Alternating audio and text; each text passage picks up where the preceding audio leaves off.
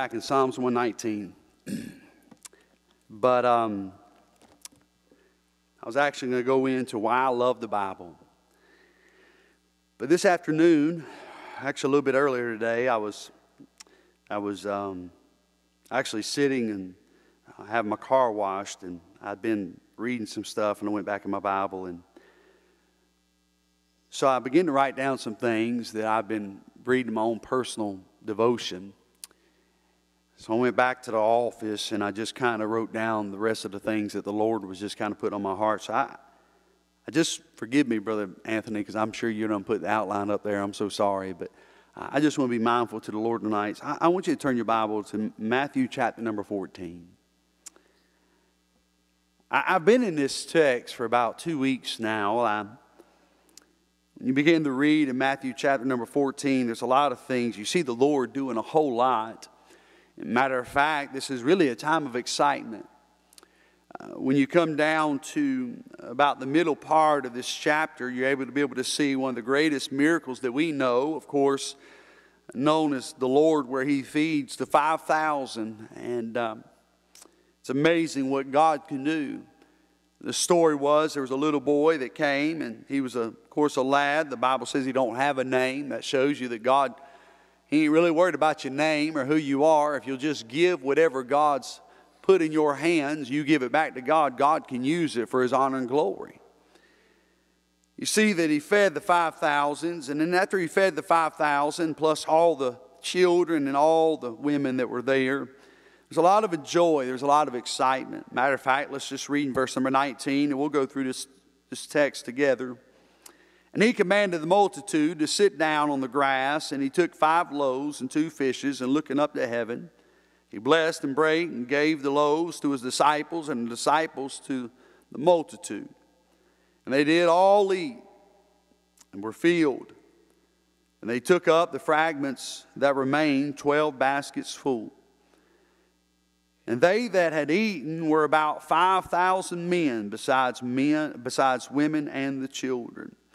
So you see here that literally the Lord comes, and these disciples trying to figure out how to be able to feed them. And of course, as we said, that it don't matter who you are, what your name is, if you'll just give whatever you've got to the Lord, God can use it for His honor and glory. But there's 2 sides of this. It's amazing because in verse number 19, I want you to notice what He says again. He says, and He commanded the multitude to what? To sit down. I want to say this. Sometimes God has a blessing for us, but we got to position ourselves for God to bless us. I don't know why the Lord, I've heard reasons why the Lord told them to sit down. I don't know biblically. But I would dare say that if there's something that God wants to do in your life, remember this, even though that God wants to do it and God can do it, there still requires obedience on our behalf to receive whatever it is that God's trying to do in our life. The Bible says after this great excitement, though, this is where I've been for the past 2 days, and just want to walk through it because what I've learned in my life is that Lord sometimes does some things, and just like right now in our church, I mean literally every single week somebody's joined the church. People's been baptized. I mean, I've never been able to say that in my Christian life. Every single week, all the way up to this point, except for January the 1st. And the only reason they didn't on January 1st is because Brother Alan Barker was here. We would have had somebody joining on that day. So we would have had somebody joining every single Sunday. And it amazes me because it is a time of excitement. And I think to myself, Lord, I don't know what you're doing. I know that we have got ourselves out of the way. I know I have personally got myself out of the way. And you and I know that typically that is always the problem. It's us trying to get in the way of God. But when we get out of the way, then God is able to do some things that we've never seen before. So you come to this season of your life and the Lord is blessing, and man, we see God baptizing, and Lord, things happening, people getting saved, and man, new visitors coming in, and people inviting people, and new converts. And I don't know how you are, but there's nothing that thrills my soul anymore than new converts. Man, I thank God for that. I love that passion, I love that fire, I love that excitement, And though I'm not an old man, I want to say this as an older Christian, it does my heart some good to be able to see that youth. And sometimes, because being honest, it's because we do kind of get complacent in our Christian walk. We don't like to admit that, but we see it, and it's like week after week, we see them going to the altar, we see them going to the altar, we see them going to the altar, and we think to ourselves, I remember when I was there, and then you begin to listen to the Holy Spirit, and the Holy Spirit says, why are you not still there? You begin to be convicted, and you're like, man, Lord, thank you for being so good to me. You get these mountaintop experiences where the Lord does the miraculous, just like He did when He fed the 5,000. I mean, He took 5 loaves and 2 fishes. I mean, praise God. It's amazing. It's amazing what the Lord had done. Can you imagine all the people, and then their eyes were open to see who Jesus really was, His power, His authority. And man, them disciples, can you imagine that day when they begin to see the Lord take that and just one after another? I mean, I'm talking about 5 loaves and 2 fishes, and surely they were thinking, how's He doing it? You say, how did He? I don't know how He did it. He's Jesus. He just made 5 loaves and 2 fishes keep working and working and working and working. If I'd have been sitting there, my heart would have been busting out of my chest, because I've been thinking, how in the world does He do it? Why? Because He's Jesus. But then you come to that moment in your life, and you know as well as I do, and you go over to the book of Matthew later on in these chapters, actually in the book of Mark too, where Jesus had took Peter and them up, and they go up on the mountaintop, and then they go back down in the valley. The Christian life that we live, it's like up in the mountain and down in the valley. And this is what I've learned. You don't get to choose where you live. God puts you in a certain place of your life. Sometimes He teaches you down in the valley, and what He teaches you in the valley, He can't teach you up on the mountaintop, but what He shows and reveals you on the mountaintop, He can't show you down in the valley. So God's classroom is all the time. But then you come to this place and you realize that though you've been on this mountaintop experience, and it's been good, thank God, hallelujah, praise the Lord, and I'm so excited for what the Lord is doing and He's going to continue to do, but I'm reminded that sometimes God's greatest lessons always comes after God's greatest blessings. And sometimes we get caught off guard by that. And then what happens is we get our mind and our eyes focused on things that are different, and we forget, listen to me, this is just God's way. This is how the Lord teaches us. What do you mean by that, Brother Jason? Well, you keep reading. Now remember, we're excited. The Lord has just done a great, great miracle. And then you come down, if you will, and notice, if you will, let's start reading in verse number 22. The Bible says this. He says, and straightway Jesus constrained His disciples to get into a ship, to go before Him to the other side, while He sent the multitudes away. So now all of a sudden you see the Lord begin to turn. They've seen a great miracle, but now He gives them a command. And I don't know how you would be, but I would dare say these disciples were probably exhausted. You're going to get exhausted serving the Lord. They were probably a little fatigued. They emotionally, physically, both. I mean, if you know anything, when God begins to show up and do something like that, yes, physically, if you're laboring, serving over 5,000 people, physically, you're going to be exhausted, but emotionally, I mean, I'm going to be honest, when I come in here and spiritually the Lord meets with us, sometimes I leave out of here and emotionally, man, if you've been crying or something worshiping the Lord, man, it drains you. These disciples were that way, not for a bad reason, but for a great reason. They were that way. And then all of a sudden this blessing now turns into a lesson. It's a lesson. They're going to learn something. And He says, I want you to get in the boat. I noticed some things that's in this text. I want you just to read a few verses with me.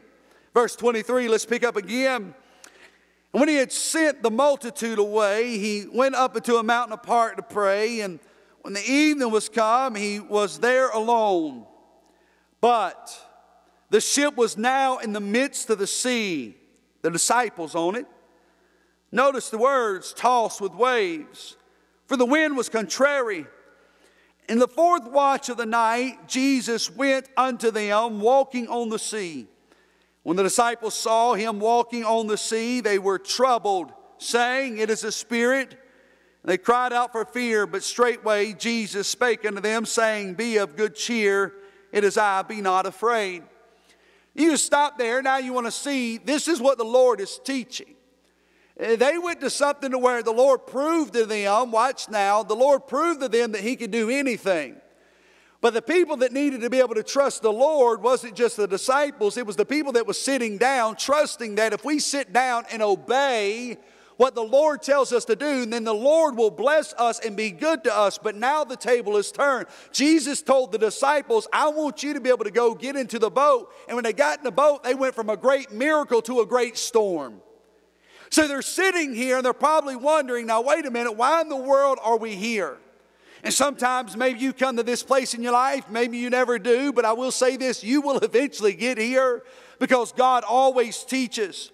But the one thing that really stuck with me as I was reading this yesterday morning was this, is I wrote down in my journal, I keep a journal when I do my daily devotions. I kind of expositionally try to make my own commentary, and I don't ever recommend you to read it because it's probably not as deep as some of the other theologians that you know. But for me, I keep it for my family one day, and I wrote down the one thing that came off as soon as he said that, Brother Travis, was that the presence of the Lord, though he went away to pray, he still remained right there with them. And I want to say this, when God begins to teach you something, sometimes the storm comes right after a great blessing. But you remember this, you still have the presence of the Lord. God is still going to be there. He will still be faithful to you no matter what he is teaching you. But it takes some things. I notice in verse number 22, you see what the Bible says? He told them to be able to get into the ship. That means you're going to have to continue to be able to follow the Lord. Even when it don't make sense, and even when it seems like that you are exhausted and maybe things are making a turn in your eyes for the worse, you have to make up your mind. You're still going to be obedient to follow the Lord. When Jesus told Peter and them, he says, come and follow me and I will make you fishers of men. You know as well as I do, that was not just one time, that was a continuation. That was a continual following. They had to be able to make up their mind every single day to keep following the Lord. Some of you have been saved for a short amount of time and a long amount of time, but at the end of the day, there is still the same principle that when we follow Jesus, it's not just when you get saved and that's it. No, it's every single day of your life, even if it is in the middle of a storm. So we got to keep following the Lord. So I would encourage you, whatever it is that God tells you to do, keep following Jesus. Just keep following Jesus. No matter what it is, just keep following Jesus.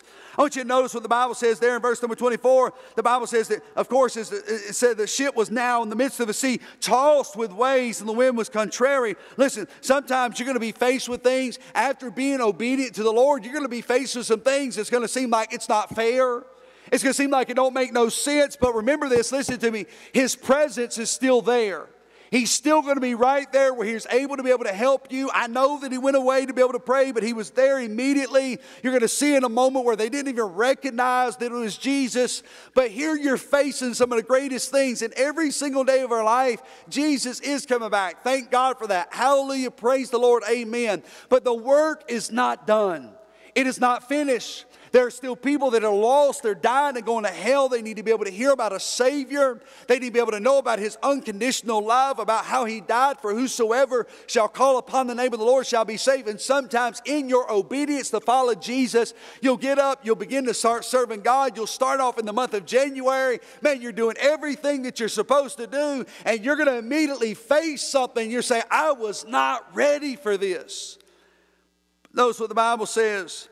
When they got there, the Bible says in verse number 26, it says, when the disciples saw him walking on the sea, they were troubled, saying, is it a spirit? They cried out for fear. You know what that means? That means they were confused.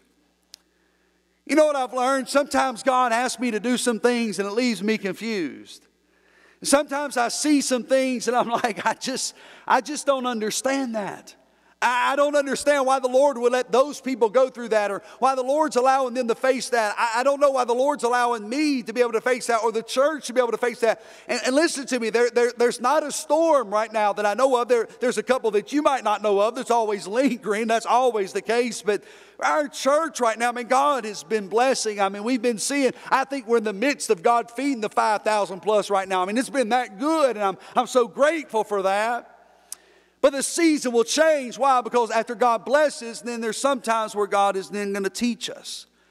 And you had to be ready and willing to be able to listen to the Lord, because the Lord is continuing to be able to teach us as we follow Him. It's not just a one-day thing and then it's done. No, we're going to have to keep following Him. So in the midst of that, we're going to face some things, we're going to see some things, but we got to keep trusting the Lord. And not only that, even though we're confused, we got to know, remember this, that it was the Lord that told us to get into this boat. You got to remember that, because that's key right there. I mean, it was the Lord that told us to get in this boat.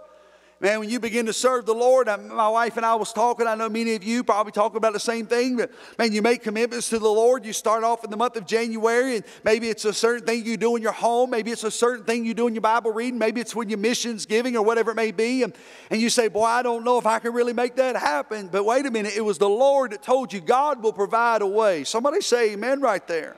It may seem to be confusing, but that's just because, watch me now, if it made sense, you'd be living by sight and not by faith. So you have to make your mind up. I'm not going to live by sight. It's not about what I see. It's just about trusting Jesus. I don't have to know everything, and thank God I don't, because I don't have all the answers.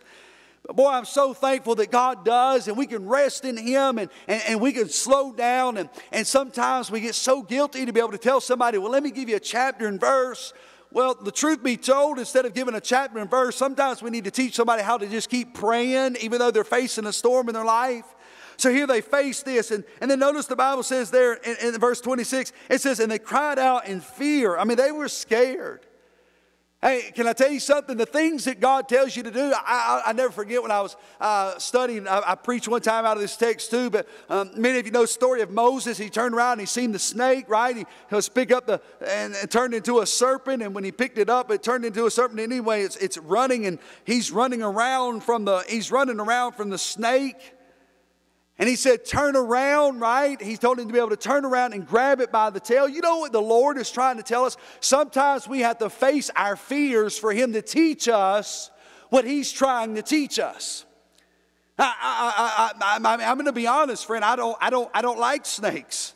I don't care if it's a black snake. I don't care if it's a garden snake. I don't care if it's a toothless snake. It makes no difference. I don't like snakes. Can I get a witness right there? So I would have been doing the same thing that Moses. I'd have been running and running and running and running and running and running and running.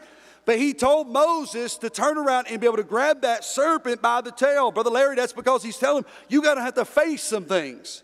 You know why? Because He had to do in Moses, watch me now, He had to do in Moses what He was going to teach Moses to do with God's people.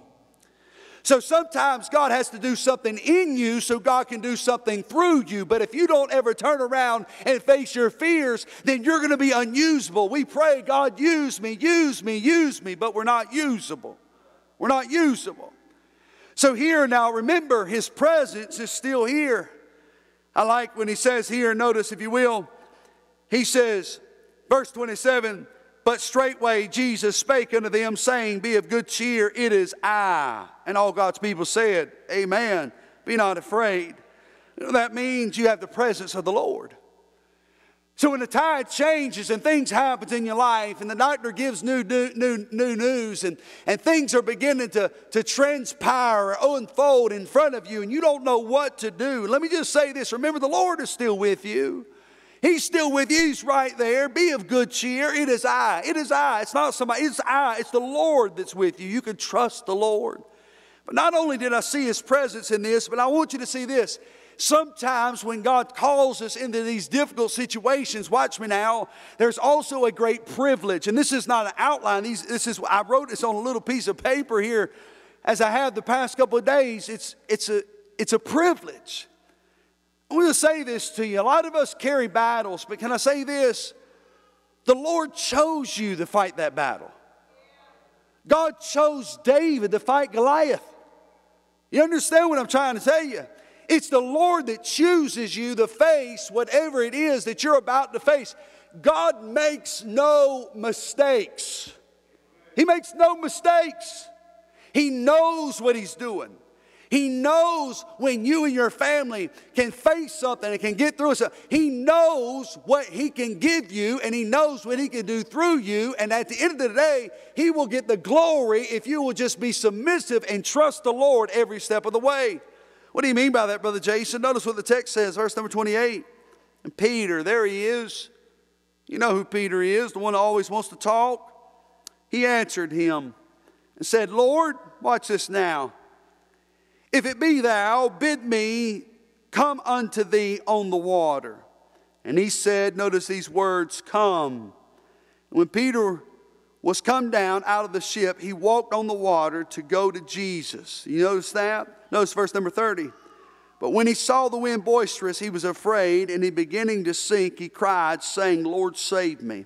But you go back to verse number 28. Notice right there what he says. He said, Lord, if it's you, bid me to come out. Do you understand that was a privilege? That was a privilege for him to be closer to the Lord than everybody else was. Geographically, he was closer to the Lord. He was walking closer to the Lord. He was getting ready to experience something that nobody else had ever experienced. Can I just stop for a second and say, there's about every one of us that ought to say hallelujah right there, because there's been a dark, deep place in your life that nobody's ever been to where you've been, and you said this. Nobody understands what I'm going through. Nobody knows how I feel. Nobody understands the pain, the fear. Nobody understands how I am, whether it be a sickness, whether it be a trial, whether it be affliction, whether somebody's hurt you, whether the Lord's took a spouse from you. Listen, we always say these things that the Lord does, or nobody knows how I feel. But can I tell you something? This is an opportunity for the Lord to do something through you. And literally, God is allowing you to learn something of Him that nobody else may ever know. It's a privilege that you get to do that. It's a testimony. Can you imagine Peter giving his testimony? I walked on water. We still talk about what Peter did. And the problem is we complain when we get the Peter moments of our life.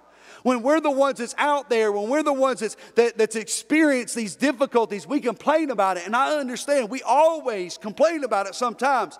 But remember, it is a privilege that God allows us to be able to do what we're doing. I love how he says it. He says, Lord, notice what he says. He says, bid me. In other words, I want to be able to be closer to you.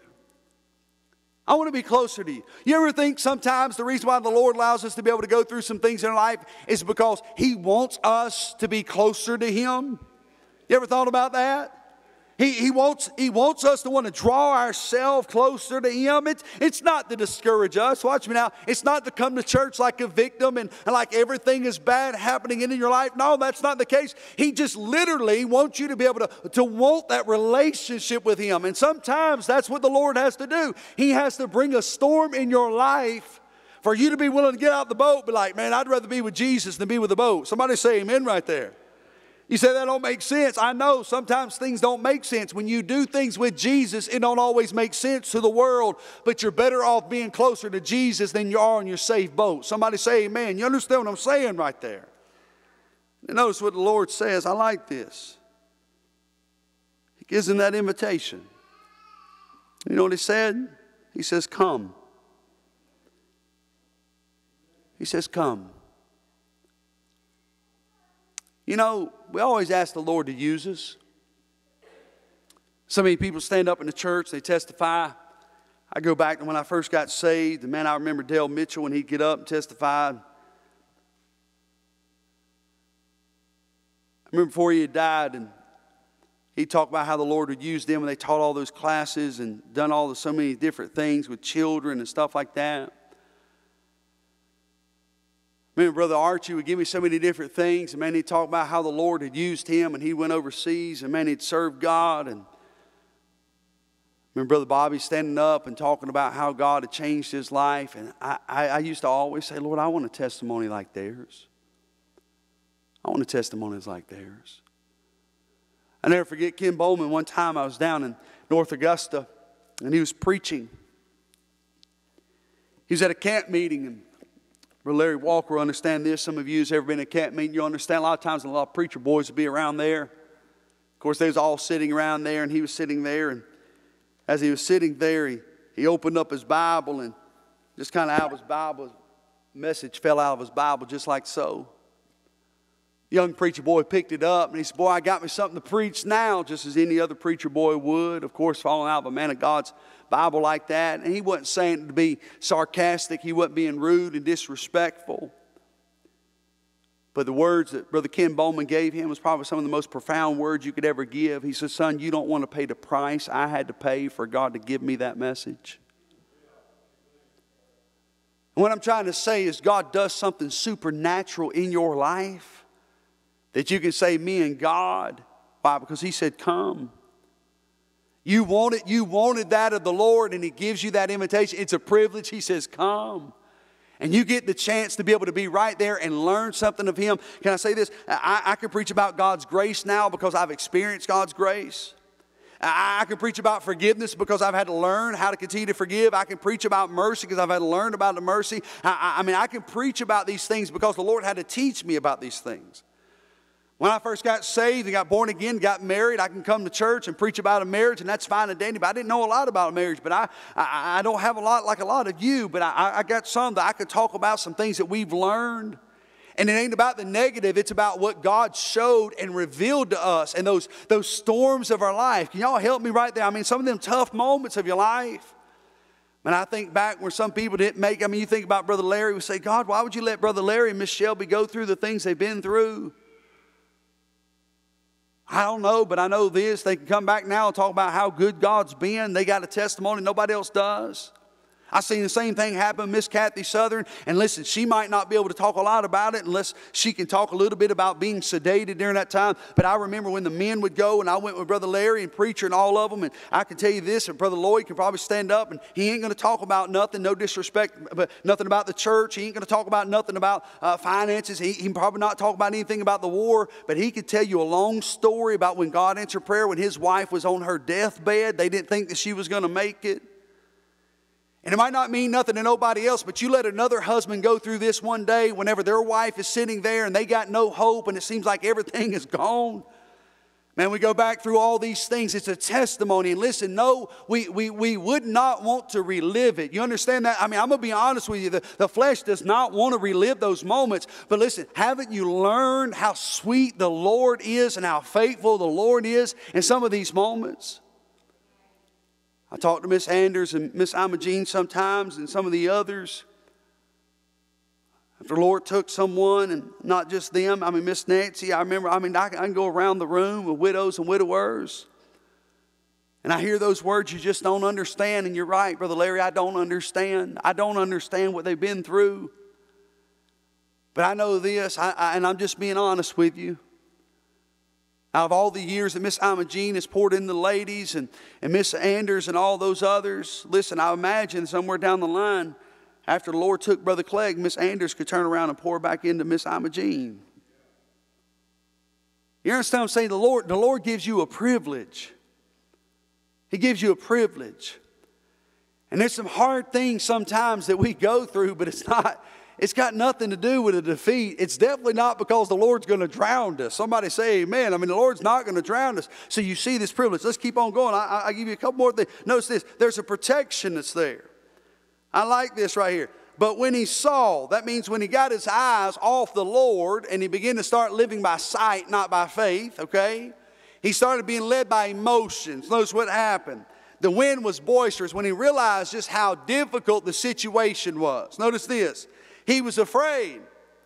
Can I say this to you? When you ask questions, listen to me. This is what the Lord told me yesterday morning. When you ask questions, quit answering your questions. Keep asking God, let Him answer them for you. Because when you see the wind blowing, you're like, Lord, I don't understand. And before you know it, you're going to get frustrated. And you're going to say, well, I'm probably dealing with this because of such and such. Well, maybe because the Lord's done with me, or maybe He don't want me to do this anymore. Maybe God's trying to be able to move this, or God's trying to be able to maneuver me, or maybe God's trying. No, listen, quit answering your questions. Just keep walking with the Lord and talking to the Lord, because if you keep answering your own questions, you're going to get defeated very quick. And then notice what happens. The Bible says, beginning to sink, he cried, saying, Lord, save me. But you know what happened? As soon as he did, the Lord what? He reached out his hand. He helped him. The Lord was right there. Not one time. You want to know why? Because the presence of the Lord is still there. And you're going to get in these situations, and there's still a protection that's there. God is still faithful. God knows. He knows whenever you begin to fall. He knows when you change your focus. He knows. He He knows when you're in this situation, you begin to be overwhelmed and you cannot settle down. He knows, He sees it in you. But that's when He says, come unto me, all you that labor and heavy laden, and I will give you rest. Take my yoke, it's my yoke, it's my yoke, it's my yoke. Lord, you lead me, you lead me. Whatever it is that you want, Lord, you lead me. I'm going to learn of you. When you get out of that storm, you know what Peter's going to say? Yeah, I got my eyes off of Jesus, but the Lord was right there to help me. The Lord was right there. Not the disciples, it was the Lord that was right there to help him. Why? Because He protects us. He keeps us. He's faithful. Notice what the Bible says in verse number 31. I love this. Notice this. He says, and immediately Jesus stretched forth His hand and caught him. He caught him. I tell you this, you're never out of the reach of God. You're never out of the reach of God. You're saved, born again, neither shall any man ever pluck them out of my hand. You're never, God has got you covered. You're taken care of. You don't believe that? Go back to the book of Job. Satan had to literally go to God. Ask for permission. Can I come after Job? And Job went through it. He said, well, let me attack his body. I'm paraphrasing. Let me attack his body. And you know what the Bible says? The Bible says when you come to chapter number 2, he said it very plain. He said that he hold fast his integrity. Job never changed. He never changed. Listen, you go on down, you ask his wife what happened. She says, do you still remaineth thine integrity? In other words, even his wife said, Job, are you still going to worship the Lord? Yes, because I know that God's got it taken care of. You don't know why when the storm came in his life, listen to me, do you know why he had that? Because in chapter number 1, he said, the Lord giveth and the Lord taketh away. He knew who gives and He knows who takes away. And then he said this, blessed be the name of the Lord. So if the Lord gives, blessed be the name of the Lord. If the Lord takes, blessed be the name of the Lord. He says, naked came out of my mother's womb, and naked shall I return thither. So in other words, he's saying, listen, everything that's in order in life, it's in God's order. It's not the devil who is making this happen in my life. Are you listening? It's not the devil. It's not Satan. Now, Satan's not in control. God is in control. So blessed be the name of the Lord. So when you come to chapter number 2, you better believe He still holds fast His integrity. Because God is still the same. God is still faithful. And He knows God's never moved. God's never turned back. So that's the same thing right here. You see the protecting hand of God. I don't know who this is for. Maybe it's just me. Man, it's been on me the past 2 days. Let me give you this last thing. I want to show you this right here. Verse number 32. The Bible says, and when they come into the ship, matter of fact, let me finish verse 31. I can't change the words of Christ. Can't skip them. And immediately Jesus stretched forth His hand and called him. He said unto him, notice this. Here's what it's all about. Here's the lesson. Here's the lesson. You ready? O thou little faith, wherefore didst thou doubt? Look here. Watch me now. You see me perform a miracle for them, and you don't think I can do it for you? I mean, you're going to get out there and take your eyes and start looking how bad it is, and all of a sudden you're just going to start sinking. Why? It's okay. You believe me when I'm blessing everybody else, but do you trust me to bless you and be good to you? Even in the bad and the good, do you trust that all things work together for the? Do you really believe that? Oh, thou little faith. And if we're honest tonight, that's exactly what the Lord always does. He increases our faith. He increases our faith. He increases our faith. He increases our faith. He increases our faith. You say, how in the world does that happen? I don't know. But I know this, every time I turn around, He's still faithful. He's still faithful. He's still faithful. Man, I go back to every year being saved, every year pastoring, every year being married. He's still faithful. Times where we're in the bottom of the barrel. He's still faithful. When we didn't have our finances right, when we didn't know how to keep our finances right, He's still faithful. Amen. When I messed up, He's still faithful. I mean, I'm telling you, every single time, He's still faithful. That my faith is in Christ and Christ. It's not in the church. I love the church. The church is important to me tonight because Christ died for the church and He instituted the local church because that is the New Testament process of how the Lord reaches and disciples sinners. They get saved, get born again. Christians then turn around. We duplicate ourselves. We turn around. We go out and we reach somebody else. That's why the local church matters. But my faith is not in the church. The church is not perfect. The church is not faithful. It messes up. But God is.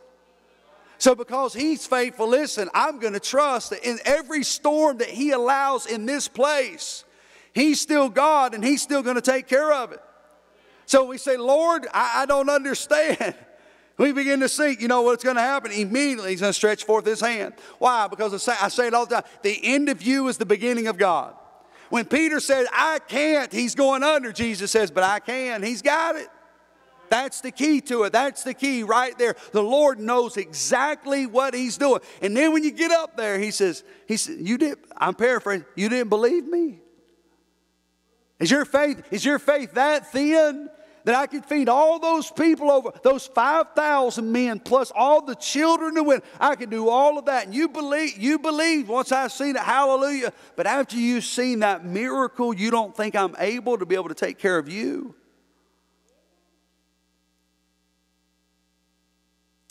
Let me give you this and I'm done. Verse number 32, I'm finished. And when they came into the ship, watch this now,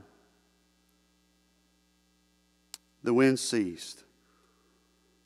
And they that were in the ship came and worshiped Him, saying, of a truth, Thou art the Son of God. So there was a confirmation.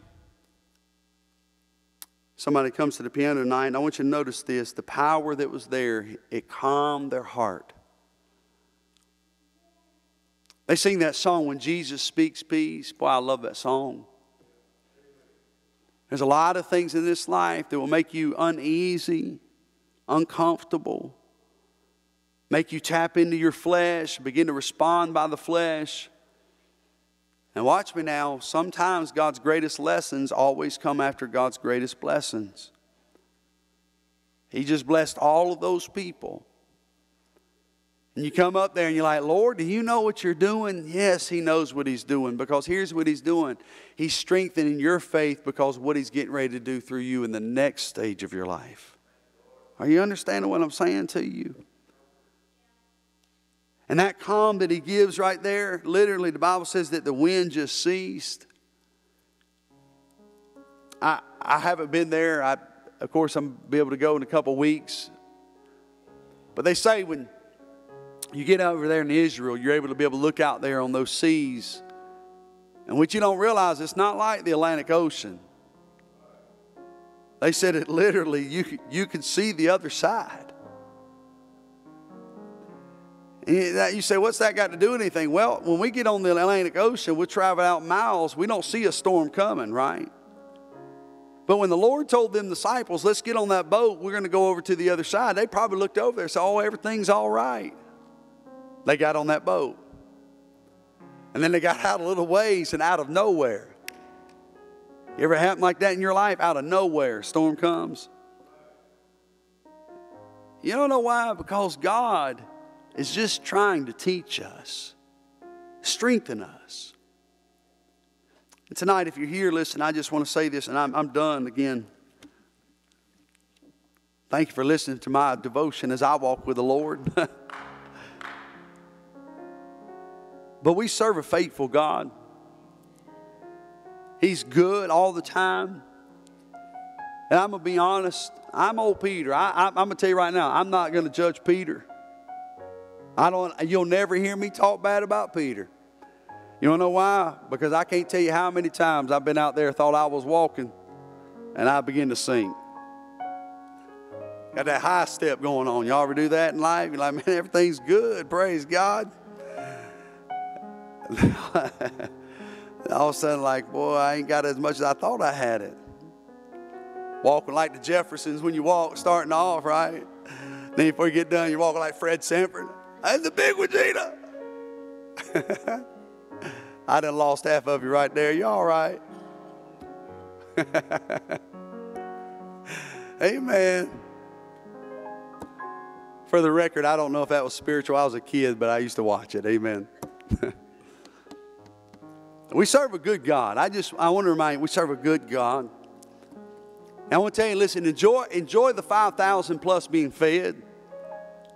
But remember this, when the storms come in your life, in your home, in the church, remember this, embrace the storm. If Jesus said it's because there's a reason. The same way, watch me now, the same way he told those people to sit down to receive their blessing, it was just as important and crucial as he told them to get on the boat to be able to go on, because he was going to teach them both something. They was going to see who he really was. If obedience works for them, it works for us. Everything in the walk with God, it always requires obedience, obedience, obedience. And I want to say this to you. I know that sometimes emotionally we get stirred and we think, this is what I need to do. Just continue to stay faithful with the Lord. Let the Lord guide and mold you. And remember this, that God's always teaching that your faith may increase, that you'll know He is who He said He is. Amen. Stand your feet, heads bowed, eyes closed. It is a joy and a privilege to be able to know that you've tuned in, and I pray that today that the Word of God that was shared will be a blessing to you. If somehow, some way that the Lord has spoke to your heart, and maybe you're sitting where you are and you don't know for sure that you're saved by the grace of God, and you've ever trusted Jesus Christ as a personal Savior, then I want you to know that the Word of God says that all have sinned and come short of the glory of God. The Bible makes it very plain, for the wages of sin is death, but the gift of God is eternal life through Jesus Christ our Lord. You say, how do I get saved? You have to trust in Christ and Christ alone. Repent of your sin, and then know, as the Bible says, where Jesus says, I am the way. And I pray that today that will be your desire, to be able to seek out for the Lord Jesus Christ, to be able to trust Him as a Lord and Savior. If you do that today, and you repent of your sins, and you take Him as your Savior, would you do us a favor and contact our church office at 336-788-0551? We would love to be able to speak with you. We would love to be able to encourage you, maybe be able to help you find a local church no matter where you are today, and maybe even possibly disciple you. So we want to say thank you so much, and we are definitely going to be praying for you in this ministry that our church has. If you know you're saved and maybe the Lord spoke to you in a different way and there's something heavy on your heart, again, that same number, if you can contact us, we'll be so thankful to be able to reach out and be able to speak with you. But again, on behalf of the church and myself, thank you so much, and may God bless you.